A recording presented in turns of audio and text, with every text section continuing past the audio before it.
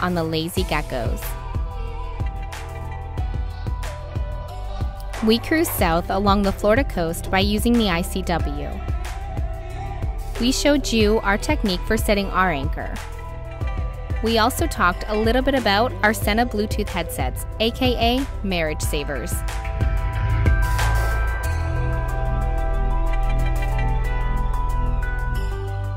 You got to see Fiesta, our drone in action while we anchored in Mosquito Lagoon.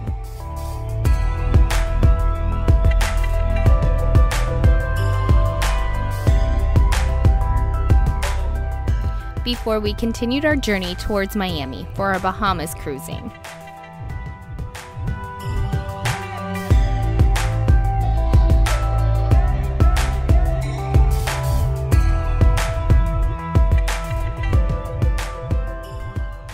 While traveling the ICW, there are times you have to motor and times you can sail its beautiful waterway, and we've enjoyed every step so far.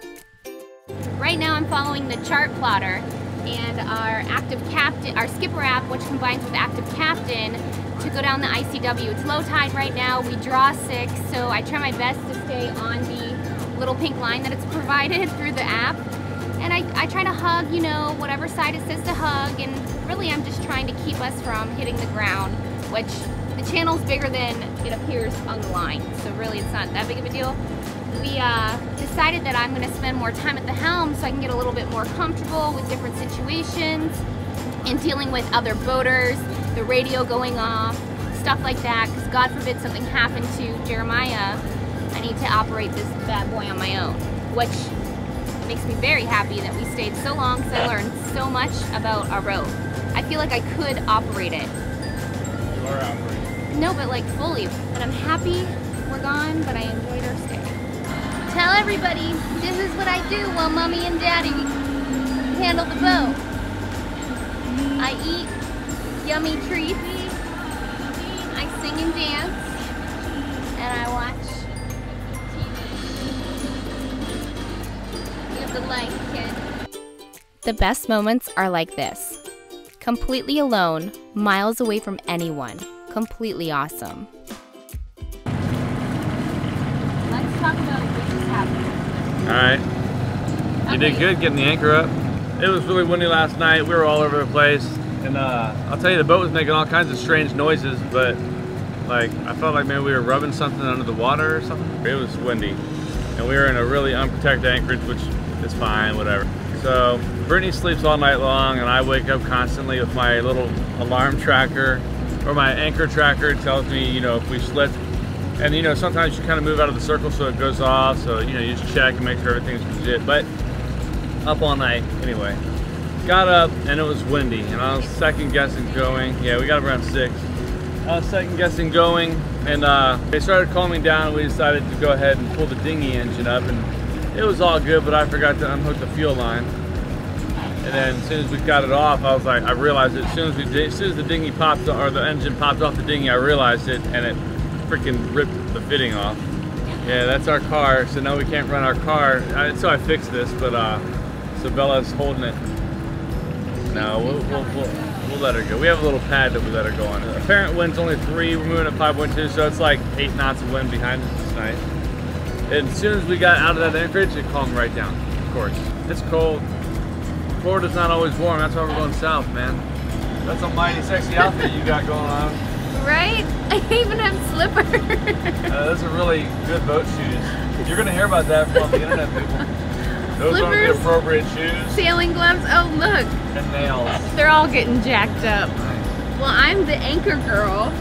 It is pretty bad weather, even though it doesn't look like it. So, you know, put this on even though I'm just pulling up the anchor, but I was like back and forth. This is Jeremiah's old Marine Corps PT gear, so it's good for windbreaker, but I also have my beautiful sweater. Yeah, good. You're not always in bikinis. Right. It's not always fun and games, or is it? It looks like I'm wearing a huge diaper. I'm not done. From the back. Oh, it's fine. You look beautiful. So in the midst of all this crappy weather, we put out the jib sail, and we are strictly sailing. Right now we're going about 5 knots, This is the most comfortable sailing, they say, because the wind's coming from your stern, which is called, you're going, what? Running. You're running. So, feels pretty good. You know, we didn't think we were gonna leave the anchorage, we left, and now we're sailing. Not motor sailing. Feels good, we're at our second reefing point, and we're moving pretty nicely. You satisfied? Yeah, beautiful. A lot of people will motor sail, which means you're running your motor and you're sailing at the same time. Now if you think about it, those are both your power sources on a sailboat, and they each have a limited lifetime, or they have a lifespan that's gonna run out. So why use them at both at the same time? So we choose, you know, if we can just sail and keep 5 knots, that's what we like to average, 5. Why would we use our motor at the same time? So that's what we're doing. We usually just sail if we can. We never really thought about that until somebody that follows us along emailed us, and they really explained it very nicely, better than I probably could. And they're the ones that really let us know not to do that, and we couldn't agree with them more, and it really makes sense in the end.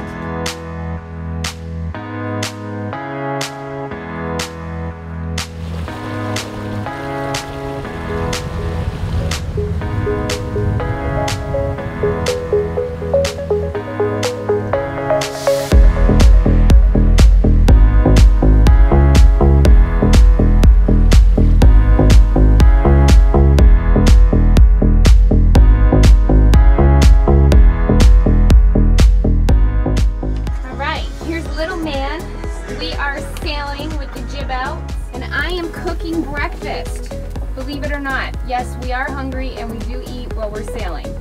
The wonderful husband's at the helm, sailing. How's it looking?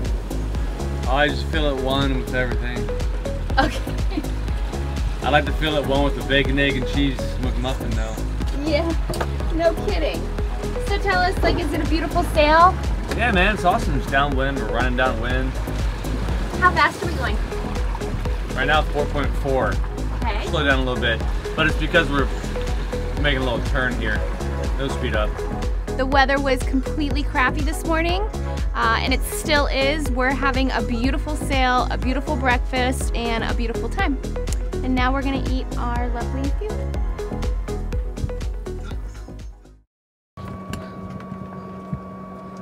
You helping, Daddy? Yeah, you're a good helper. This is hooked up to the engine. This is to the, there's like a little strainer, and the hose hooked on. And the hose is also too short now. It was barely, like, it barely reached it. So I'm gonna go ahead and put a new hose on. We have tons of extra parts. I'm just gonna, this one isn't gonna work with what we have. I already have a new one of these on there. So what I'm gonna do is I'm gonna cut this part off.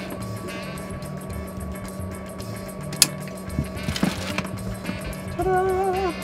This will go where the old one was. Huh? Don't make me mad, honey. I'll just let go of the dinghy. Okay. Well, it should be good. Well, I had to replace that tube that's sitting on top of the fuel can, or fuel tank. It's just that I had to put that fitting on that tube and attach it. Pretty easy. Nice. So now we'll drop the motor on there and hopefully we're good. Bella, you ready to go potty? Work.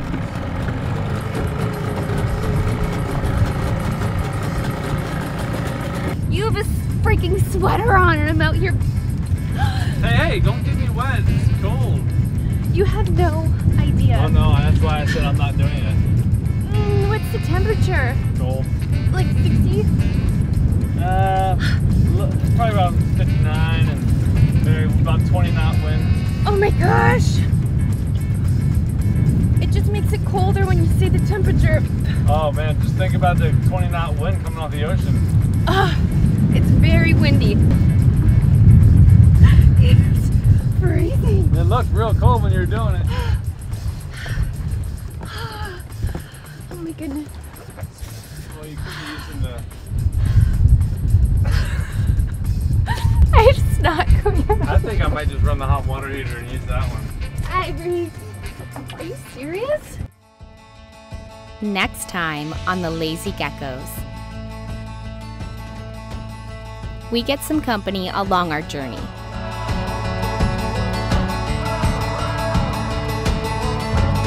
we show you a new addition to our lazy gecko, and we get a little personal with you. Oh, and we also get bombarded by kiteboarders, which is so cool.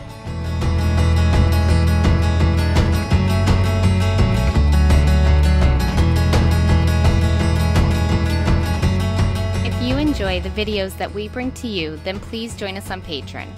Or you can always drop us some love via PayPal by visiting our blog at www.lazygeckos.net. Vimeo viewers get all the behind-the-scenes action.